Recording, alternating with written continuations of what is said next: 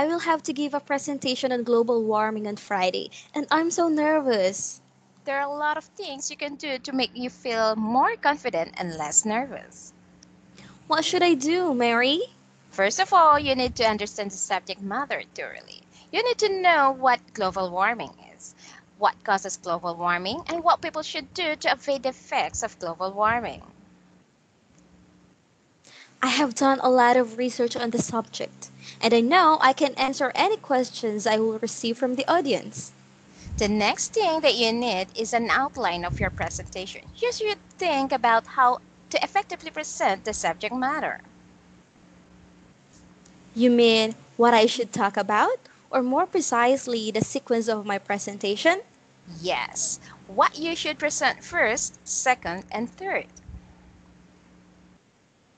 If that is the case, then I already have an outline.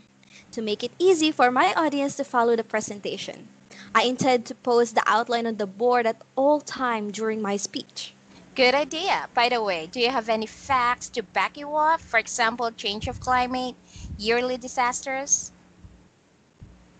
No, I have not thought about that.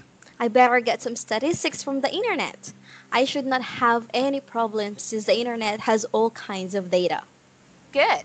It is easier to convince people and to hold their attention with actual data.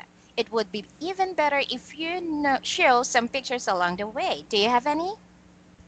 Now, it is another thing to add to my to-do list.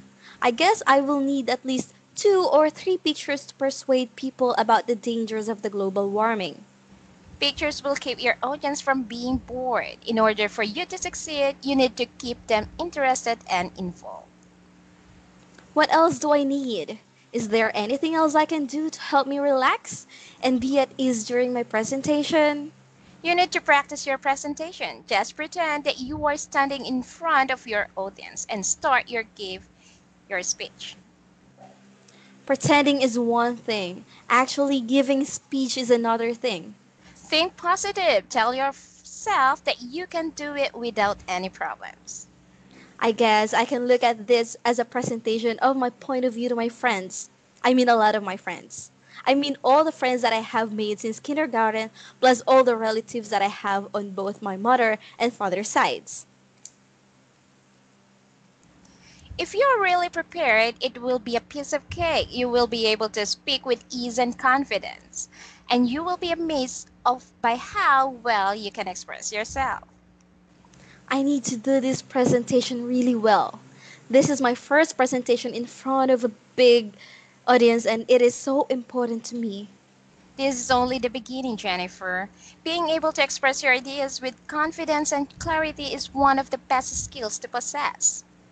You are absolutely right.